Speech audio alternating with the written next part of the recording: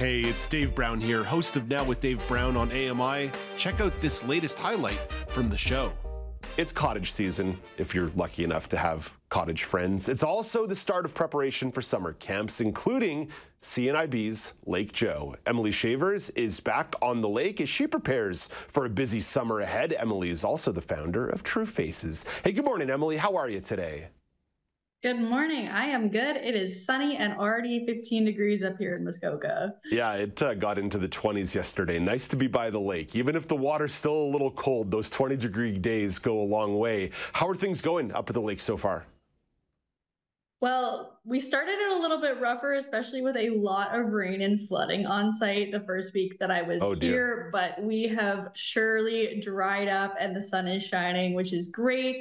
And all of our spring staff are now on site, which is wild to me because I'm like, oh my goodness, we've already done like almost 2 weeks of training with them. Emilee, you have a long-standing relationship with Lake Joe, both as someone who attended and someone who's worked there. Why do you keep coming back? You know, truly there is like no place on earth like CNIB Lake Joe. I would compare it to Disney World's slogan of like, you know, happiest place on earth. But even from the moment that I started attending camp in 2017, it's always just been a very magical place. It was actually the first place where I met somebody with the same condition as me. And I have still been connected to this family to this day, and just getting to see how much this place changes the lives of people who are blind and partially sighted across Canada, and just hearing all of the great memories that people have had over so many years is really just why I keep coming back. One of the really cool things is that Lake Joe has gone through an evolution. Every year it seems like there's a little something extra on offer for campers. What can campers expect this summer? Well, okay, in terms of new things, I think we've slowed down a little bit this year with all of the changes that have happened, which is great because I feel like we need to just kind of ruminate on what we have right now. But something that's really exciting this year is doing our water sports program with our youth this year. So last year we test piloted the program with our adults and it went really well. So we're planning on bringing it to our youth and providing them that opportunity to try water skiing and wakeboarding. I think the only new addition we had to camp this year was a new scoreboard for our five-a-side soccer pitch. And we've actually got our soccer coaching program coming up next weekend. So lots of exciting things in store. In addition to what's already existing, we had the pizza oven up and running this week. And the canoes have already been in the water. Emilee, in terms of the blind soccer pitch, I know that was something that you were really spearheading or part of last summer. So that's got to feel pretty cool with the pieces coming together more and more around that.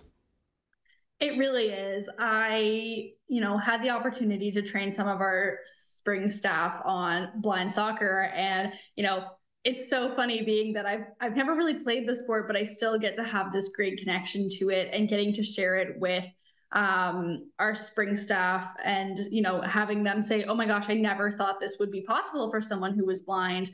And seeing this sport kind of grow over the years. I even was at a school 2 days ago on Tuesday and was teaching some high schoolers about blind soccer. And same thing, they were like, oh my goodness, I never thought this was possible, that somebody who was blind would play soccer. And just hearing how cool they thought it was. That's also why I keep coming back to camp once again. But, seeing the sport kind of grow over time has been really, really cool. I have had a few opportunities to visit Lake Joe in my adult life. When I was a teenager, I did not know it was exist. I was a Quebecer. I didn't know anything about Lake Joe and how the Montreal Association for the Blind could get me out there linking up with the CNIB. But when I've had a chance to go in my adult life, from an AMI perspective, covering the camp, doing some stories about the camp, I just think spending time around a lake in the middle of summer, there's like nothing quite like it. But I am a softie, Emilee. I've told you this before. I am a soft individual. So I went in the end of July, and even plunging into the lake in the middle of July, I was like, this is a little chilly. How long before? You know what? You've got to get that prime August time where the weather is starting to get a little bit cooler and it makes the lake feel a lot more. Yeah. I was going to, but the question is, when are you going to take your first plunge, or have you already taken the plunge? You know, I watched a couple of our staff members jump in a nearby lake, not even Lake Joe, because Lake Joe is one of the deepest and coldest Muskoka lakes. We went to a nearby lake and they jumped in, and just watching them, I was cold. So I don't know if I'm going to get in before like mid-June, because even then, like, it takes the breath right out of me when it's that cold. I do like that Lake Joe has a couple rules, though. You can't just be willy-nilly hopping into the water. They don't want a bunch of folks from the blind and low vision community taking rogue swims, which makes some sense. It's a good policy. It's a good policy to have on the books. Emilee, you're working up at the camp, and that's super fantastic, but you're also an entrepreneur. You're the co-founder of True Faces, and you wanted to take an opportunity to shout out a creative writing contest that True Faces has going on. Why did you and the gang want to start a creative writing contest? What are you looking for from folks?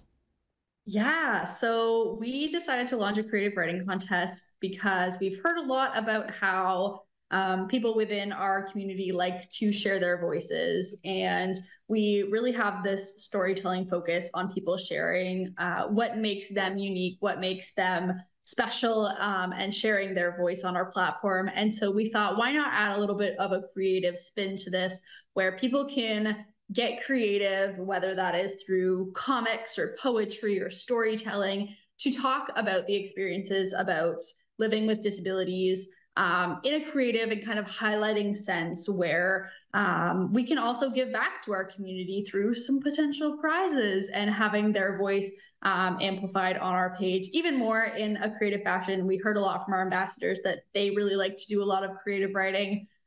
So offering it out to our community was something that we really felt would be special to do. What are the prizes that are incentivizing the writing, beyond just the good ethical reason for folks to do this? But what are some of the prizes? What are the enticements?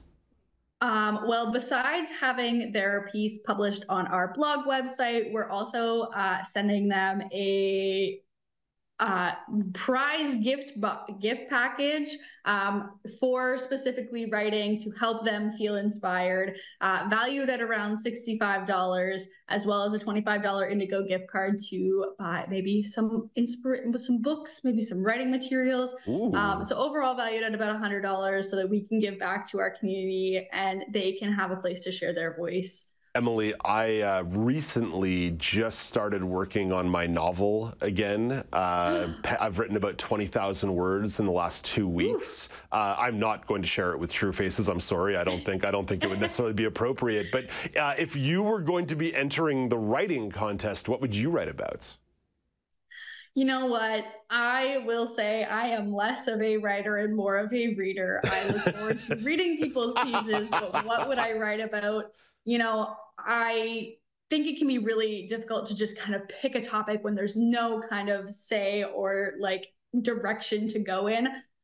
So with our creative writing contest, we actually implemented the theme of authentically you, whatever that may mean to our participants. For me, that means showcasing some sort of experience that I've had and displaying what the experiences of somebody who's visually impaired may encounter. So I feel like I could draft up some like a children's book, you know, kind of with some blind characters, and talk about maybe basing it off of an experience that I've had, because I do like a little bit more of a simpler fashion. I'm not a great wordsmith in any way. That's Emilee Schevers coming to you from CNIB Lake Joe in the Muskoka. Emilee's also the founder of True Faces. Do you want to dive into more conversations like this? Watch Now with Dave Brown weekdays at 9 a.m. Eastern on AMI-TV or download the podcast wherever you listen.